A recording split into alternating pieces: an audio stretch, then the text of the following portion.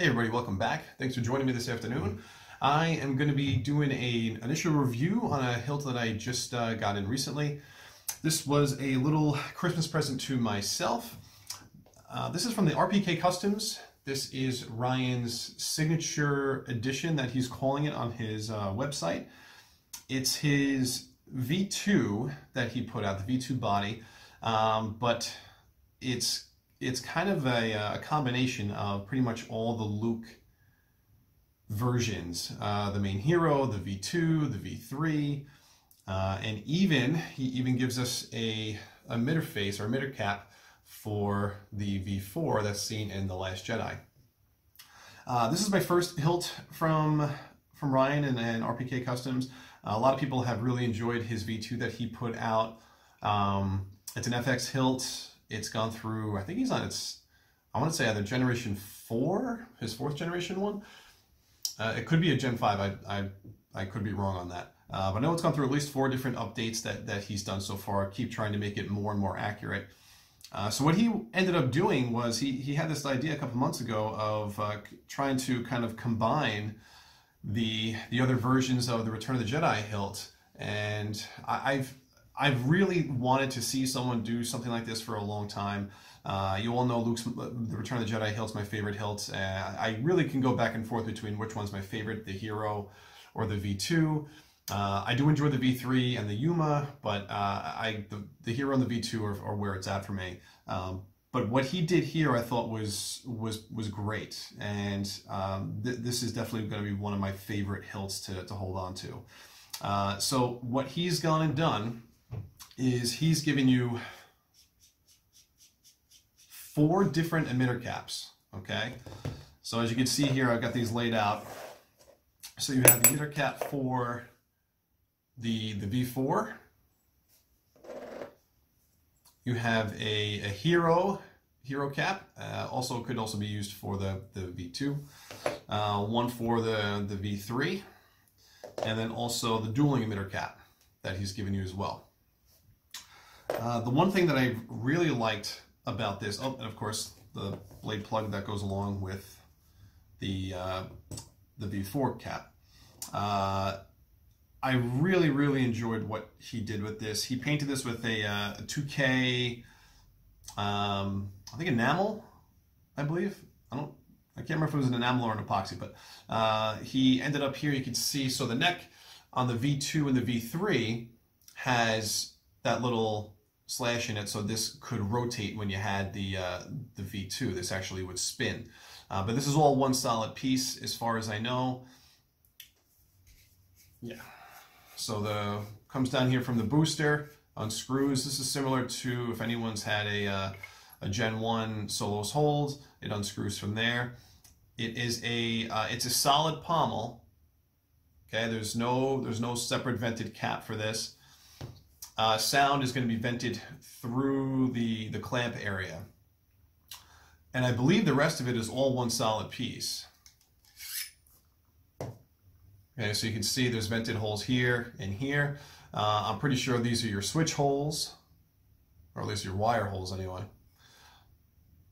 But I just really liked what he's done. He's gone and he's weathered everything. So he's given this that aged, bronze, or that aged antique gold that most people are thinking is the color for the Hero wind vane in here. And just keep in mind too that the original Hero, that's a painted color, so that's not solid copper. Neither is the V3. Those are both painted. I think the V3, I want to say that's like I think there's a foil tape and then it's painted over that, if I'm not mistaken. So there's a lot of vendors out there that are just giving us a copper neck, and that looks great. It's a really nice look, but the original look for it is it's a painted aluminum. So that's something that there are some hilts that are coming out in the near future, some Hero hilts on some runs that I am a part of, it's going to be an aluminum neck, and it's going to be, you're going to end up having to paint it or treat it to get it to be screen accurate, which I really like that they're going ahead and they're doing that. So what I did here is I just grabbed a spare Romans clamp that I ended up having and putting this on here. Has a really nice weight to it. It's empty right now, obviously. There's nothing in there, but to me, this feels pretty darn good. And you just line up your clamp with the holes, the sound venting holes here.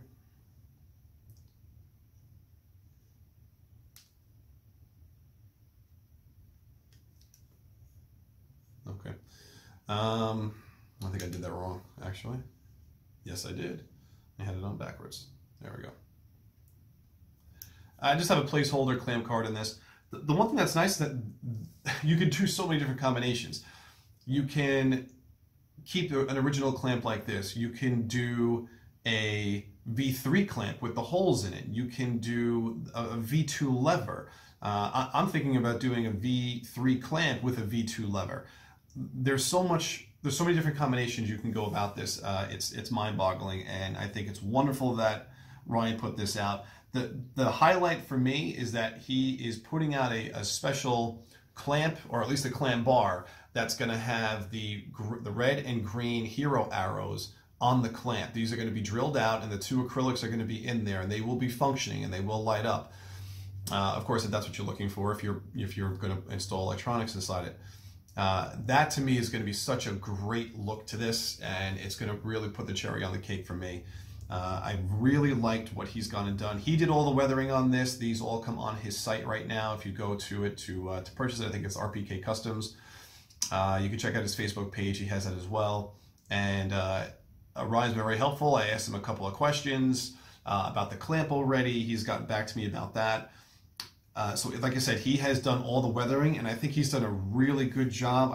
I told him that I thought he did a great job weathering this thing. To me, it kind of looks like Luke's hero hilt. If it had been sitting around, or at least if he's gotten around the galaxy over the last 30+ years, to me it's like the perfect amount of weathering that's gone into this. So I really like that a lot. He supplies the D-ring. He even installed it for you. That was great. I didn't have to worry about doing that. He has the tapped holes already with the set screws in, just like on a V2, V3.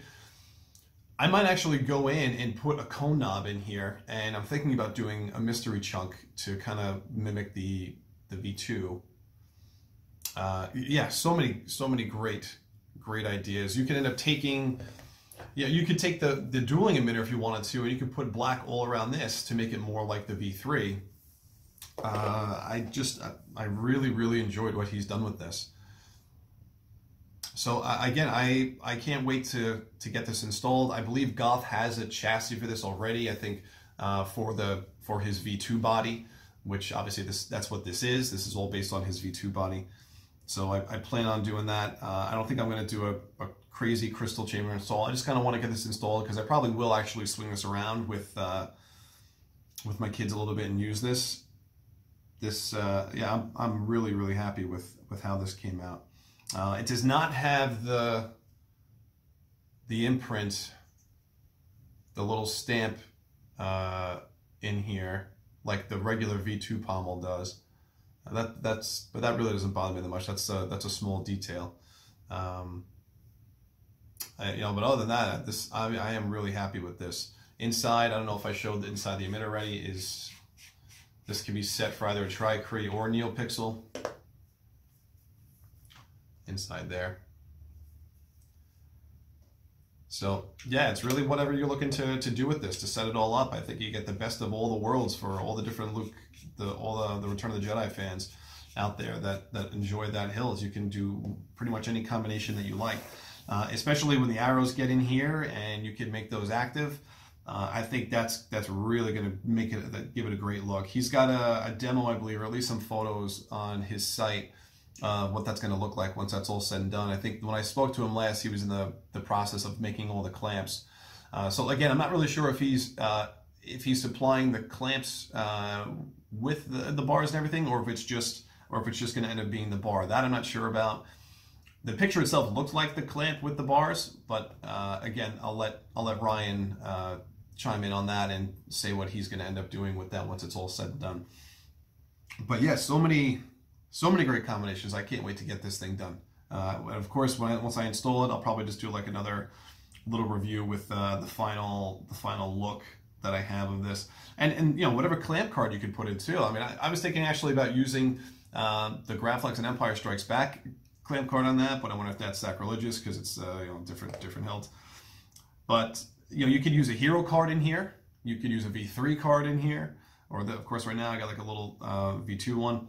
So yeah, I hope you guys give this a look. This is definitely something that I couldn't wait to get my hands on once I saw him putting it out. So I've enjoyed it. If you already have one of his V2s and you like it a lot and you're just a fan of the hilt itself, I'm sure you'll still like this. Again, it's all based on that.